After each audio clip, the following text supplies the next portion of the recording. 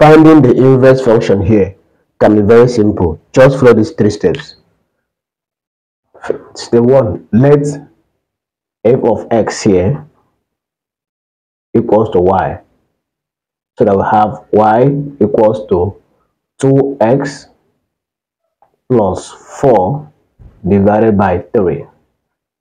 Now you cross and multiply to have 3y equals to 2x plus 4.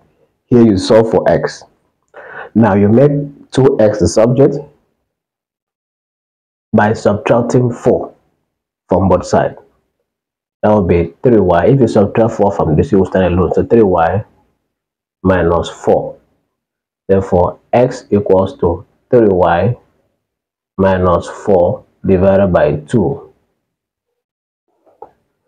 X here equals to 3y minus 4 divided by 2. The next step, swap the position again. X and y.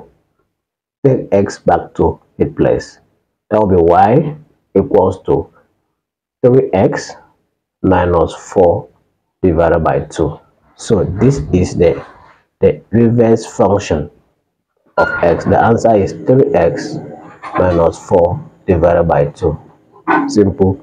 Subscribe to this channel if this makes sense to you. Bye bye.